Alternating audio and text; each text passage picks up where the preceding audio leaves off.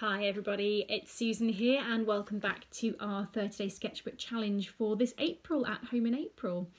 I hope you're doing well and I do hope that the challenge is helping you to bring a little bit of creativity in your life. I think mindfulness, mindful drawing, painting is a really lovely addition to a period where sometimes we've lost our primary focus, whether that's work or your usual routine has been interrupted and you're confined to a single space. Having something creative to do can be really, really, truly wonderful. And as I've been looking through Facebook and the friends that I know and the responses from you guys on what you're up to, I can really see and feel the impact that doing something creative has on your mental health and your mental wellness. So please do keep this going and enjoy it. Enjoy it as much as you can.